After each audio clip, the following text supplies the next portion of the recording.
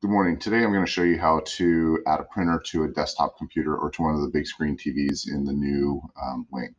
What you're going to do is you're going to come down here to where the lower left hand corner where it says type here to search, and you're going to type ///, the one right underneath the backspace. So that could be a forward slash. I don't really know, but it's right underneath the backspace. And then you're going to type in CK print gateway and hit enter. When you do that, a pop-up is going to happen with every single printer in the entire school district, and you're going to scroll down until you see the KSS. And here are all our KSS printers. If you wanted to add, say, the 400 pod, you would double click on the pod. It's going to install, and then you go to whatever application you're working in, Docs, Excel, so on and so forth, and it should be available for you to print. If not, let me know, and I'll come up and help.